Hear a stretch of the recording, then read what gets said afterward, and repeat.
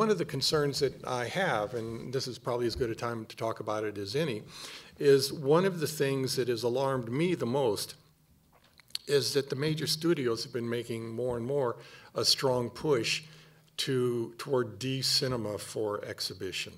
You know, Sony particularly is now pushing its new 4K projector, which actually I think maybe Rob and I might get into this a little bit later, I think is essentially a device to market 3D.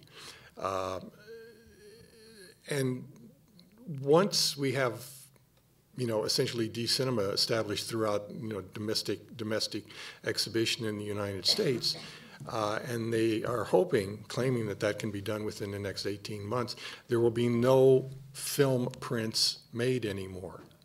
And at that point, we will have essentially digital exhibition. Now, I don't know if you guys have had this or not, I've had a very uneven experience with digital exhibition. I mean, when it's really done in the best conditions and the best control, it can look pretty good.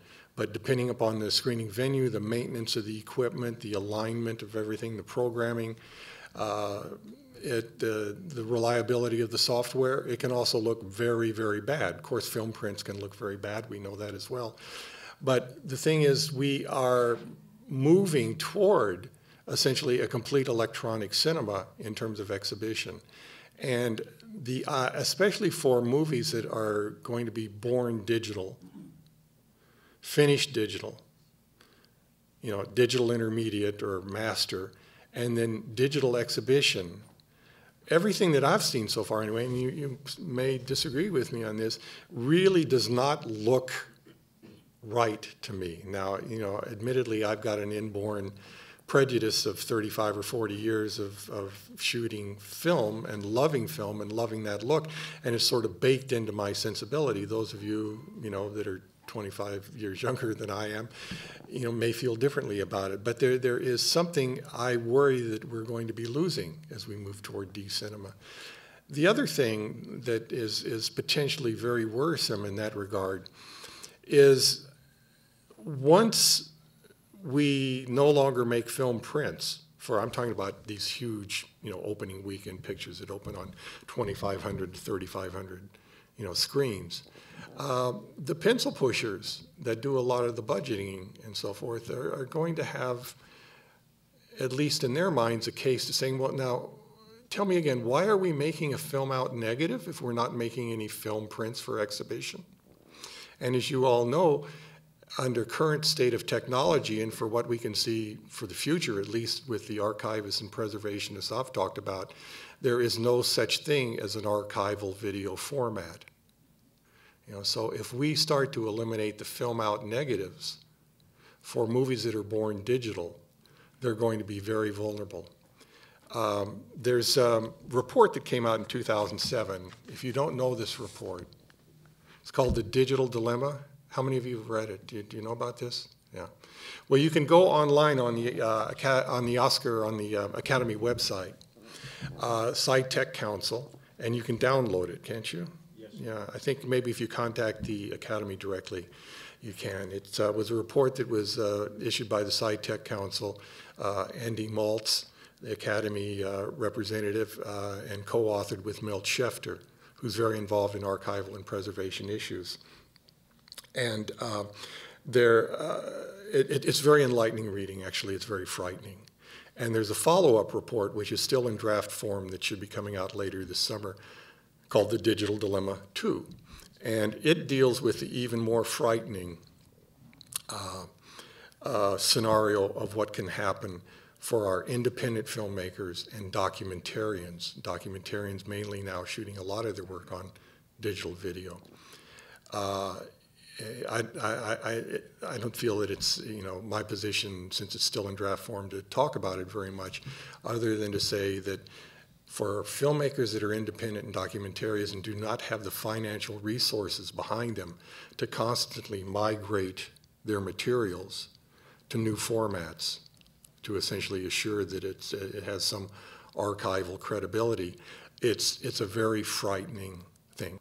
95% of the work I have done, and which I hope to continue to do, I will be shooting on 35 millimeter film because, as you can see from Rob's presentation, there are compelling reasons to continue to use motion picture film as a capture medium, especially when you're talking about, you know, large dramatic films that essentially are in the tradition of the entertainment films that we've done. I mean, my friend Wally Pfister says he will never give up film. My other friend Roger Deacon says he will never go back to film. I mean, so, you know, we have this kind of polarity going on now.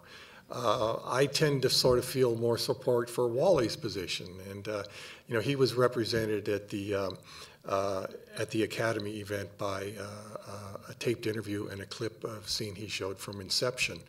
Now,